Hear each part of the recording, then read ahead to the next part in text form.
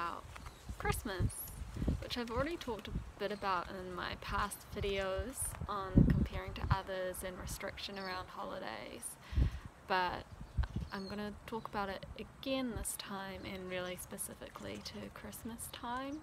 This year for me personally will be a lot different to last year because I'm actually excited about Christmas this year, which is crazy. Last year I was really sick and I honestly don't even remember what happened. Just sort of a blur of anxiety. And so I was thinking, I think there are a few challenges in particular that come up at Christmas time, and one of them is just eating more. The food is a really big part of Christmas, and so you might feel anxious about eating more.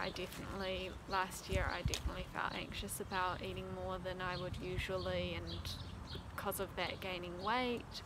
And I don't think I can reiterate this enough times that it's absolutely okay to eat more. Even if you're not hungry, joining in for the social aspect of food is also extremely important.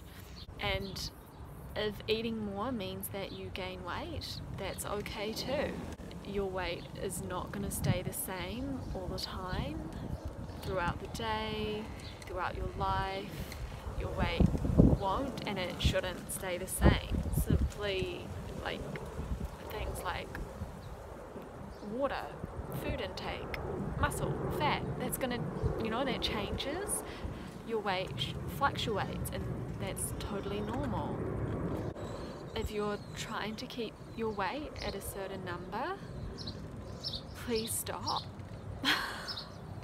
I know what that's like. I've been there myself, and it's torture that you don't have to go through. So if you're weighing yourself on a scale, throw it out. Please stop weighing yourself. If you can't bring yourself to throw it out, give it to someone else who can hide it away from you, and just allow yourself to have that. There are so many planes going overhead right now. Anyway, just allow yourself to have that peace of mind of not knowing your weight, not checking your weight all the time to make sure that you're staying at this particular number. Won't bring you any joy, and you don't need to do it. And the other big part of this is that if you gain weight, maybe your body needed it. Eating more at Christmas and gaining weight could be a really great thing for you. It's amazing how just a little bit of weight gain can give you a huge amount of mental freedom. Even if your weight restored, at your set point, remember that your set point is actually a range. So at Christmas time, eating more, you might gain a little and be at the higher end of your set point range. Other times you might be a little lower end. As I said, your weight fluctuates, and that's just how our bodies work. Honestly, nothing is likely to change from a day or a few days or a week of eating more than you normally would, and I know this from trying really hard to gain weight, and it takes a lot of food over a consistent period of time. But I don't want that to be the focus of this video, because eating more is absolutely fine. Gaining weight is absolutely fine too.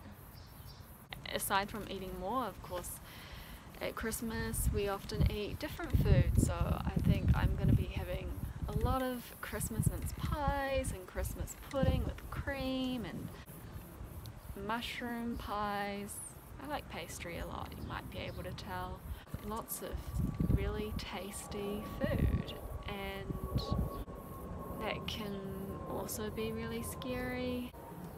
But the phrase that really helps me all the time is from Exie Recovery, and that's to live the life that you ultimately want to live. So even if it's really hard in the moment, it's never going to get easier until you actually do it. And you know, you could look at Christmas as a really great opportunity to really challenge your eating disorder and really put up a fight. We grow from discomfort, so try to embrace that. And I know that's really hard and much easier said than done, but you only live once, and life is too short to miss out on the delicious foods because you're trying to keep your weight below a certain point. Restriction is never going to bring you happiness, but eating delicious food, joining in, that's how memories are made. Yeah, it sounds cliche to say that, but honestly, eating disorders are really isolating, and having to separate yourself and eat different meals or turn down the mince pies all the time, it feels really sucky. But what feels good is saying yes. The anxiety that you're feeling, it will pass. All your feelings, they're temporary, and I know that when I challenge myself in the moment, it's really hard. Yeah, I'll eat something that's challenging to me, and then I'll feel awful. I want to cry. I might actually cry. Those thoughts, the feelings, they pass, and I think depending on where you're at in your recovery, they will take either longer or shorter to pass. So like by the next meal you might feel fine, or it might be by the next day, or after a few days you'll feel okay, and you'll be really proud of yourself that you conquered your fear, and you'll be a step closer to overcoming your fear of that food or that action. So try your best to join in. Another thing that I found difficult about Christmas is it's a family gathering, we eat all our meals together, and so there's that sense of comparison, like, oh, my sister is only eating that much, or my nana, like, I remember this used to be a huge deal for me, like how much my grandma is eating, and she's 85, she doesn't need to eat as much as a 23-year-old woman in recovery, like, obviously not, but my eating disorder would pounce on that. And all I have to say to that now is that different bodies have different needs, and what other people eat has no bearing on what my body needs. So doesn't matter what other people are doing, I know that I need to eat a lot, so I'm gonna eat a lot. Go back for seconds if you want seconds. My eating disorder tells me that people are judging me, but honestly they're not, they don't care. And if anything, if they know that you're in recovery, they'll be happy that you're going back for more. Comments from others can be really challenging as well. I've had so many, like, it's no one's business. People shouldn't comment on weight, but they do. Yeah, I've had a lot of comments from people just telling me that I've gained weight, when obviously I already know that. Like, you don't need to point it out, but people do. Or you look so well, which I guess is it better? I don't know. I get annoyed because physical appearance doesn't dictate if someone is, how well someone is, and anorexia is a mental illness, so some people won't even be underweight, and their illnesses, if you're one of those people, your illnesses are still valid. So yeah, that really pisses me off. So when people say things to me like, oh, you gained weight, I just think, yeah, I did, and so what? Much more importantly, I gained my life back.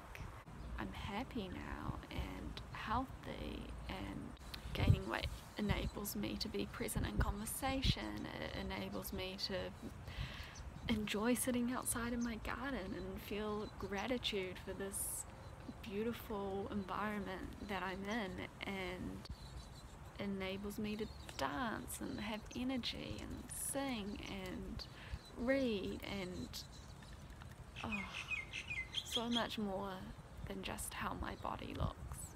Finally, the other comments that have really got to me in the past are the little diet culture comments like, oh, I really shouldn't eat this, or I'm being so good today, I haven't had any sweets, or the diet starts tomorrow.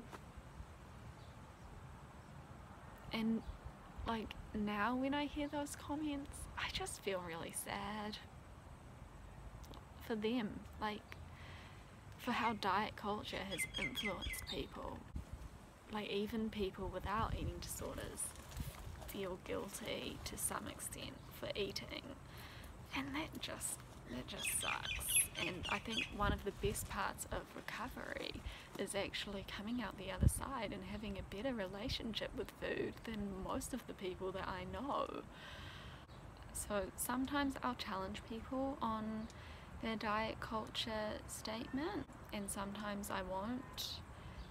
I think it really depends. At Christmas, like on Christmas Day, I'm probably less likely to, because Christmas can be tense with lots of family. I will likely be a bit anxious myself, and I don't really want to make that worse for myself, so I'm more likely to just try to ignore their comments and focus on what I'm doing. Be grateful that I have gone through recovery and therefore have educated myself and been educated by others on how awful diet culture is and how it's just a load of crap. Yeah, so I think that's basically all I wanted to say about Christmas, and I feel like this video is getting really long. So I'm trying to look at Christmas as an opportunity to just keep sticking it to my eating disorder, and I think every year that I do that, Christmas will become a little bit easier, and I know that that's true because this year is already so much better than last year. Anyway, so I hope that was helpful. Thank you for watching. I hope you do have a nice Christmas if you can, and if you don't celebrate Christmas, I hope you have a day off from work and enjoy that. I'll record again next week, if not before. Please let me know what you think, comment, like, subscribe, and yeah, apart from that, bye.